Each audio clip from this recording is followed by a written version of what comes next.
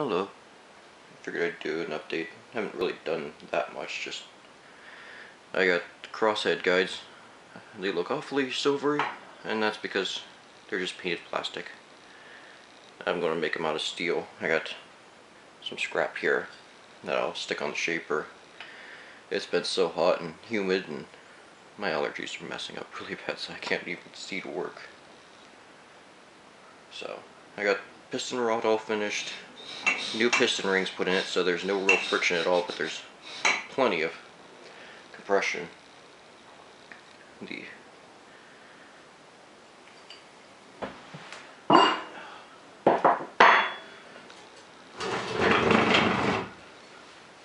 got the bolt holes all done throughout it with the super glue trick, which worked really well.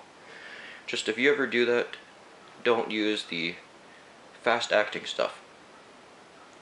Not the best idea. But yeah, this is all done up. I've got 3D model of these set up here. They're a little too high for the layout. There. They're a little too high for center height. So I'll have to take and machine that down. I put it as 5/16 of an inch. I need to go 1/4 inch between this part here that the crosshead rides on to the base. I need to go 1/4 inch.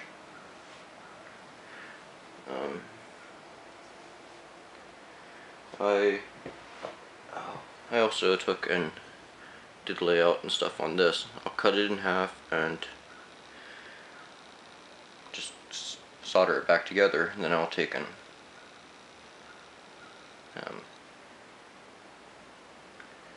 I'll solder it back together, stick it in the lathe, and then use a trepanning tool to remove all this, so that I'm not wasting all of it to shavings. I've got the eccentric sheave and stuff planned out and ready to go, so that's good to go as soon as I get that panned out and cut the groove in it. Which I got 3D models of all that stuff already designed up. I might throw it on the end of the video.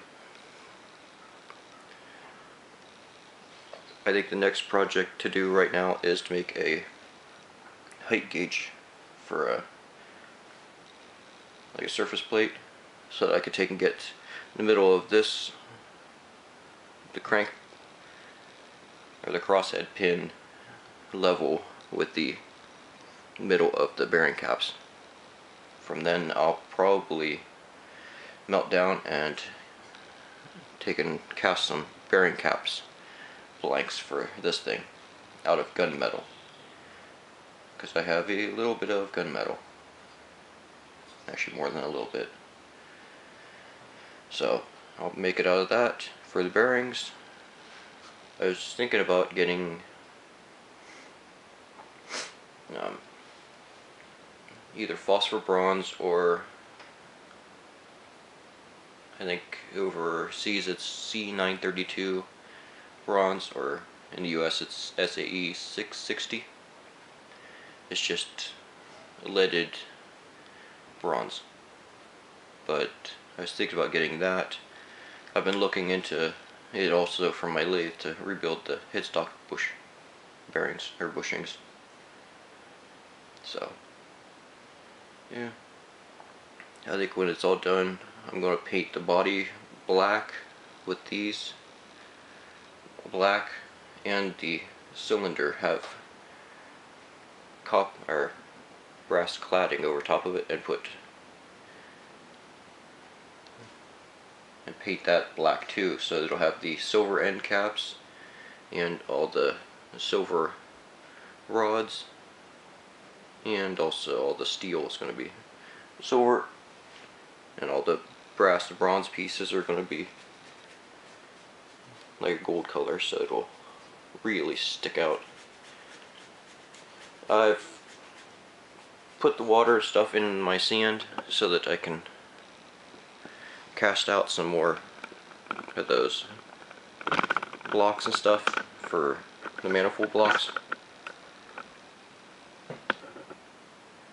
Yeah, and I got to cast out the steam chest, which is the piece that goes on here that holds pressure on everything, and all the valves and stuff right on, and where the valve goes to make it run. And yes, this is an old turkey fryer. I grabbed it out of the scrap pile, and it is going to cut it up for using for scrap metal. This is a lot of good stuff, a lot of good steel. Anyways, we also finished up the shop too. All the ceilings and everything are painted, everything's done. We gotta put the wood on the walls, which we're gonna put the OSB on the bottom and like T111 on top, and run a piece of sheet metal all the way around along the bottom,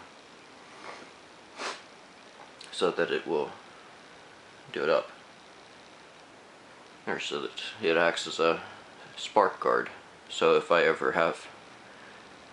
I'm grinding or something in here, I don't have to worry about catching the wood or anything on fire. Also, I got the first piece of equipment in the shop here. I don't have it turned on right now because it's still kind of cool. Just a really low powered air conditioner. The other one kind of got taken. So, yeah, that's as far as I got on this thing. It's looking pretty nice. I put the exhaust port in the wrong place, and it'll just be covered up with the cladding anyhow, so it doesn't matter. I just plugged it back up, and yeah. But yeah, I think it looks pretty good. I gotta clean up the flashing, or the sand wash in here, but I may just take and fill that in with some epoxy so that it rounds it out. You never know it. Because I gotta do it with these anyhow, because that shrinkage in the middle. So, yeah, I gotta take and make these out of steel next. I was just trying to get them done up so that I can get the general idea of what I'm looking for and get the dimensions. And from then, I can start piecing this together. So, also, I'll probably not do much for videos for the rest of the week. I got a really massive Steam Festival coming up this weekend, so I'm gonna have plenty of video from there. Yeah, we got the trap door and everything all done up. I don't know why he left it bright white, but or wanted to paint it. Yeah, all the walls and stuff are all insulated, and the ceiling is double insulated. The ceiling has 2 layers of 3/4 inch of the aluminized insulation there, and the walls have the single layer, but behind them it's the fiberglass insulation.